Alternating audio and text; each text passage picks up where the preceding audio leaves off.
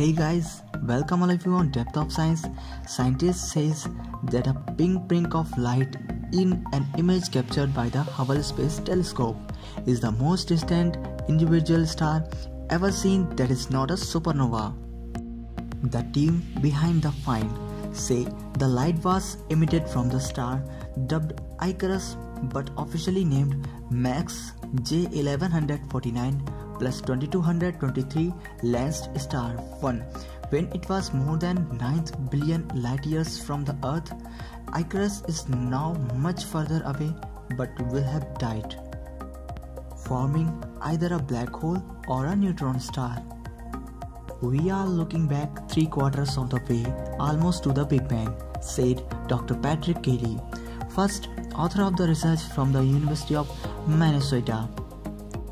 Stars at such distance are normally too faint to be identified individually unless they explode in a supernova, but it seems a chance alignment of heavens made Icarus visible. It is more than 100 times further away than the next most distant individual star we can observe, said Kelly. Writing in the journal Nature Astronomy, an international team of researchers revealed how their curiosity was piqued in 2016. The team were studying a supernova known as athini residual in a galaxy more than 9 billion light years away, when they noticed a pinprick of light that appeared 4 times brighter than in a previous image. This seemed to come from an object in the same galaxy as the supernova and appear in the environs of a well-known galaxy cluster that lay just over 5 billion light years from the Earth.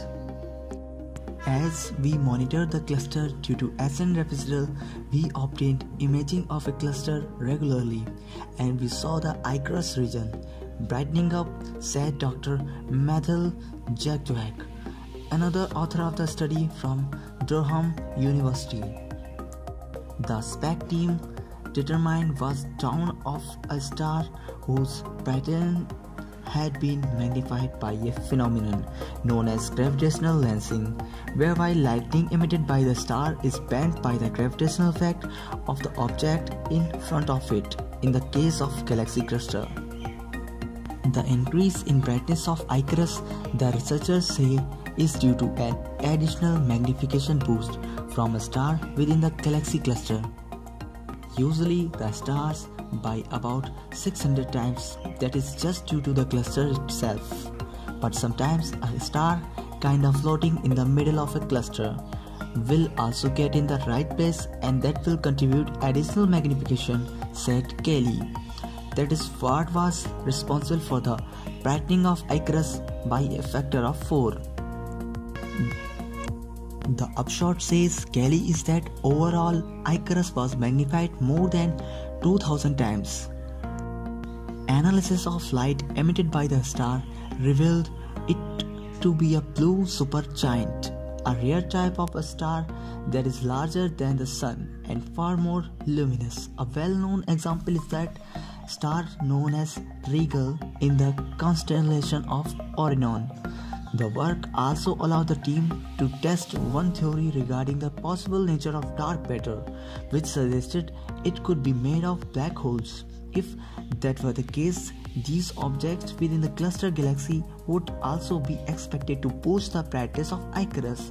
However, looking back on Hubble images over more than a decade, the team found the brightness of Icarus did not vary in a way that would be expected if the dark matter in the cluster of galaxy was made of black holes.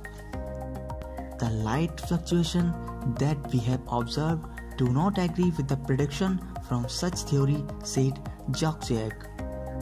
If you like this video, please give it a thumbs up, and you still not subscribed to my YouTube channel, hit that subscribe button. Till then, be scientific, be imaginary and be curious. Goodbye guys.